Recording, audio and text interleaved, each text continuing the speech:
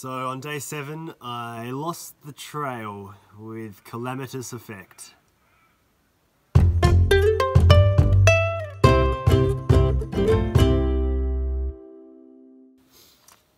Good morning! You're with me on the start of day 8. I am just waiting for the ice to melt off of my tent. The sun has just come up, so hopefully that'll help that process. It is freezing here. It is insanely cold. I have every layer I own on at the moment. I could put sunglasses on, I guess. That would be the only other thing that I could put on. So yeah, I'm at Mt Elm School Shelter, although I can't find a school just yet, so I'm not sure where the school comes into it. But Mt Elm is just behind you, and it is really a lovely spot. I had a fire going last night.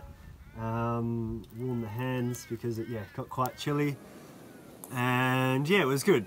So day 7 I had to backtrack slightly to get back up onto Jervis Hill, so back up Lee Creek Road and up around the corner from Hawker, and the scenery up there was unexplainable. The sweeping views you have behind you, you have in front of you, you have alongside of you are incredible. Most of the time you follow along a range and it's just spectacular views the whole time.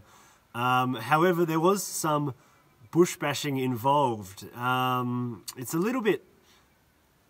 fractionally overgrown up there, you could say, and I did happen to lose the trail at one point, which isn't typically all that bad. However, so the hill kind of breaks off into 2 parts, and instead of going along the one that had the trail on it, I was on the one that didn't, and so I had to backtrack up the hill, up the range, and then back and around.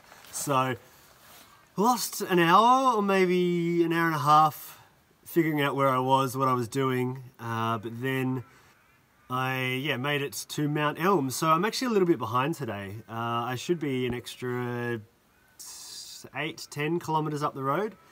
So it's a big day today. I'm planning on making up that time. Hopefully my tent doesn't completely freeze over and I can pack that up pretty much straight away. That sun feels all sorts of spectacular on my back.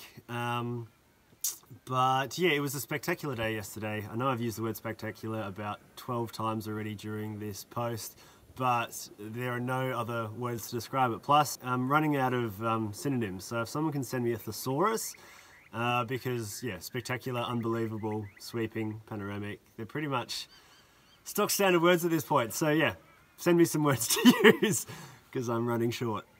Thank you for watching. Talk to you soon.